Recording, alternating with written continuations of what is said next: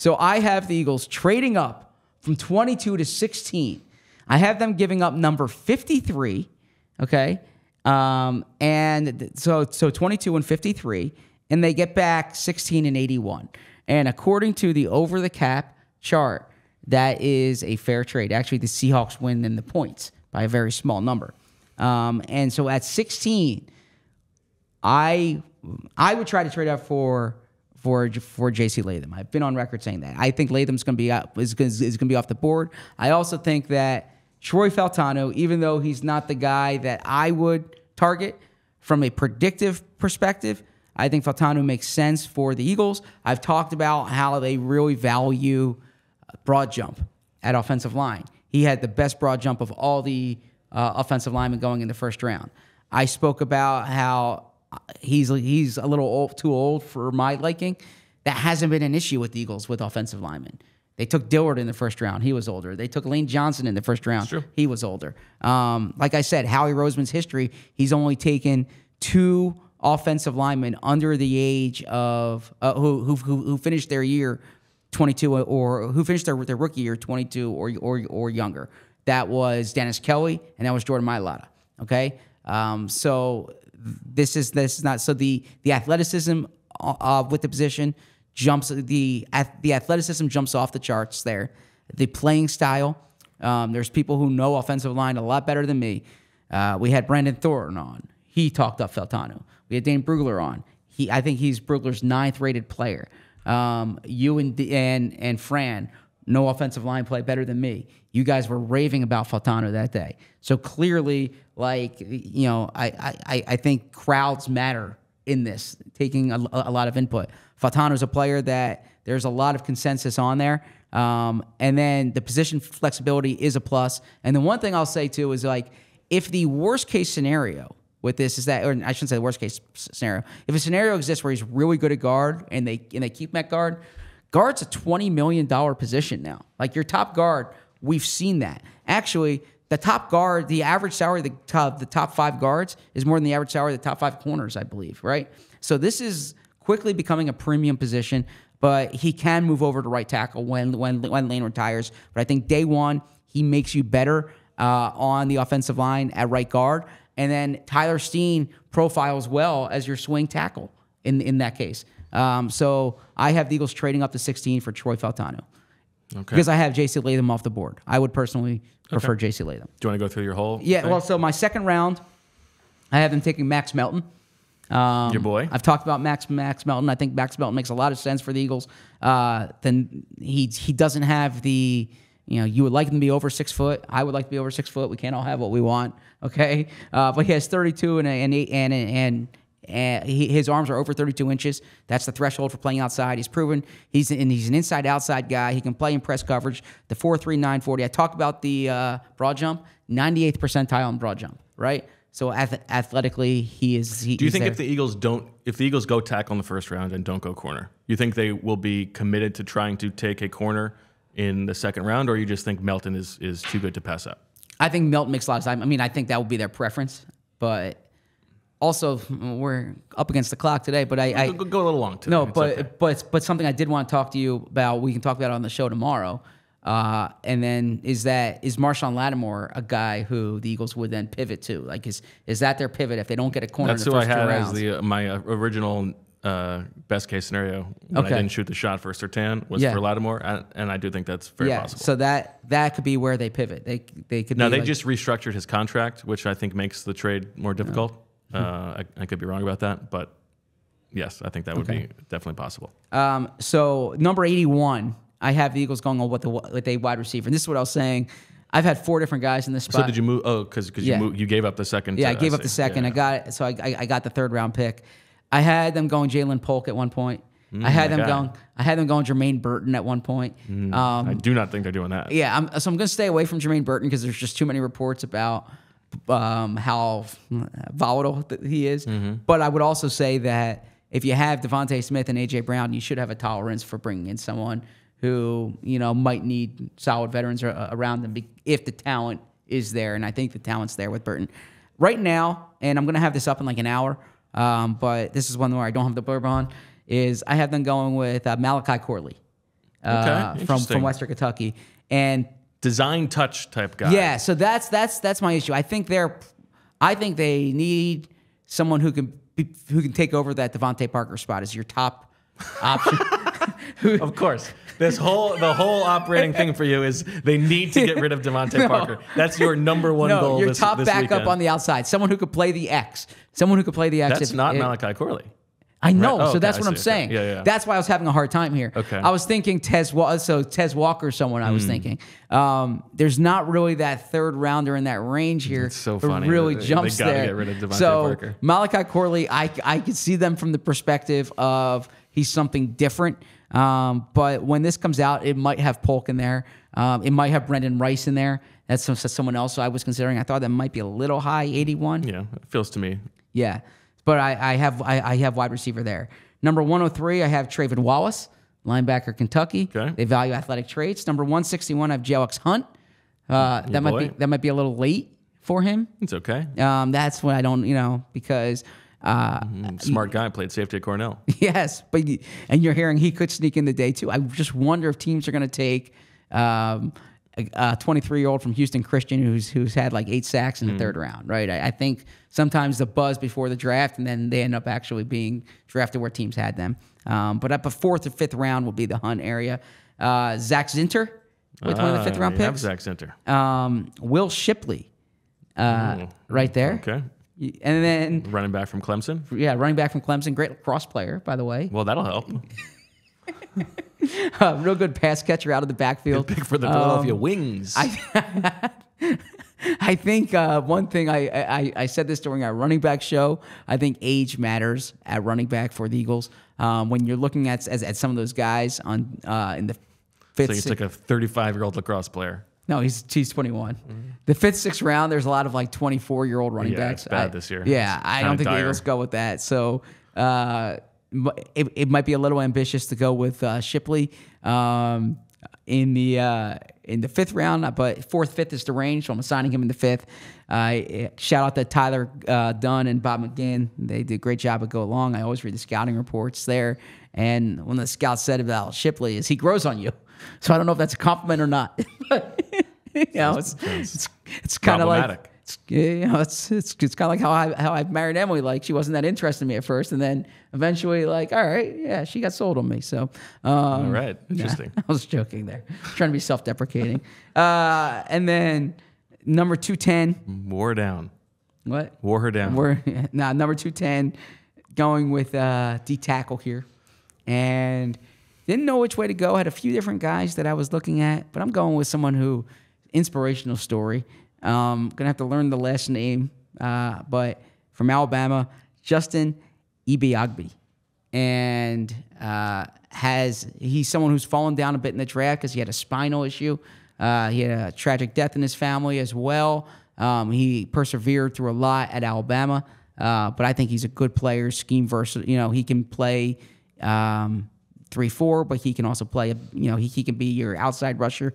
I was thinking McKinley Jackson as a potential backup nose as well, but I'm going with Justin Ebiagbi.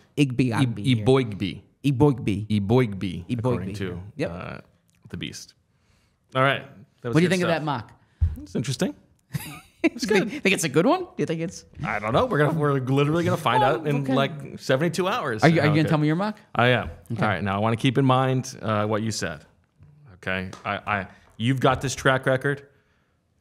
I got to catch up to you. Okay. I need to nail this first round pick. This seems like it's on your mind. This is bothering you. Yeah. Okay. So the Eagles are doing some wheeling and dealing here. Oh goodness. Okay. Are you gonna get like 3 first round picks to maximize your odds? At pick number 9. The Chicago Bears, they need this. They need all this. They need this stuff. They need somebody. They've got Keenan Allen. They've got DJ Moore. But they want more weapons for Caleb Williams. So they call Howie Roseman. They make a monster offer. They say, Howie, we're going to give you number 9 overall and our 2025 first-round pick for A.J. Brown. Howie says, you know what? Let's do it. Too good of an offer. Howie takes Dallas Turner at number 9. Okay. At number 10, the Jets take J.J. McCarthy. At number 11, Minnesota, they did not get Drake May. Okay. So they call up Howie Roseman. They say, Howie, I know what you're doing here. we want Jalen Hurts. Here's what we're willing to offer.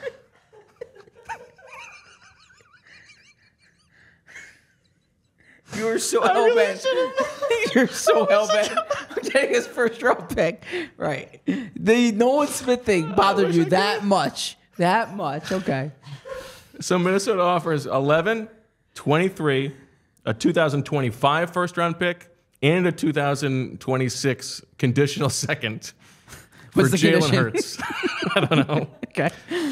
Howie says, oh, my gosh, that's too much. That's too much. Okay. You know what? Value is value. He takes it. He takes Amarius Mims at 11. The Eagles trade up to 11 for Amarius Mims. At number 12, Denver also has not gotten their quarterback. Sean Payton is desperate. Says, Howie, I want Kenny Pickett and a 2025 second-round pick, and I'll give you 12. Howie says, let's do it. Rock and roll. He's got his corner. He trades up to 12 for Terrion Arnold. So the Eagles now have Dallas Turner, Amarius Mims, and Terrion Arnold. At 13, now all of a sudden Howie's rolling. And he's thinking, okay, this is my chance to be the star of the show. The whole NFL world's going to be talking about the night of Howie. And here it comes. At 13, he moves up to the Raiders spot. He trades them straight up Jordan Mailata. Mailata straight up for 13. He's got Amarius Mims. What does he need Jordan Mailata for? There's a chance he might get some more tackles. He takes Quinion Mitchell at 13. The Eagles trading up to 13 for Quinion Mitchell. At 14, Saints win now mode. They got to replace Trevor Penning. They're trading number 14 to the Eagles for Lane Johnson. And the Eagles at 14 are taking Troy Fautanu. At 15, now Chris Ballard, this is a sharp guy. He knows opportunity when he sees it. He sees that this Eagles team has a chance to totally blow up, and he's thinking to himself, I got to get ahead of this. Hey, Howie, come get 15. Just send me your first-round pick next year. We'll call it a deal. I'm betting against you. Howie says, oh, me versus you. Let's do it. Great. Howie moves up to 15 for Brian Thomas from LSU. At 16, the Seattle Seahawks. Mike McDonald comes into the building. He's like, I get the point. He's listening. He's like, John, I'm happy to be here. I wish you had taken Jalen Carter last year instead of Devin Witherspoon. And John Snyder says, my guy, I'll get Howie on the line. Let's make this happen. He sends 16 and a 2025 first to the Eagles for Jalen Carter. Howie takes the deal, and he just goes again and gets Byron Murphy II at 16. 17, now, again, Howie is just on a heater right now. People are trying to pry the phone away from him. He's like, just watch me work, okay? The Jags need a wide receiver for Trevor Lawrence. They're willing to send 17 and a 2025 first to the Eagles for Devontae Smith. Howie says, let's do it. He's moving up to 17 for Laiatu Latu. At 18, the Bengals, they're just willing to take the Jags' future first. Okay. Howie says, okay, I'll take Olufashinu there. He moves up 4 spots to 18 for Olufashinu. At 19, the Rams. Sean McVay, all this talk about he wants to use his first-round pick. F them picks. He's trading it for Jordan Davis, Dallas Goedert, and Puka Nakua's best friend, Britton Covey.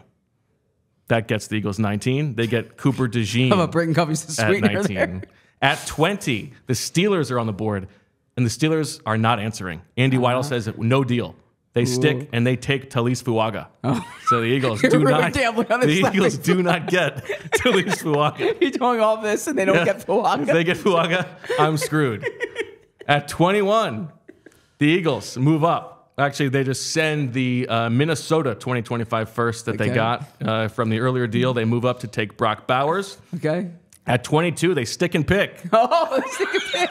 Okay. They stick and pick at 22. They get J.C. Latham. Oh, wow. Okay. At 23, this is the pick that they already got from Minnesota and moving up for in the Jalen Hurts deal. At 23, they take Nate Wiggins.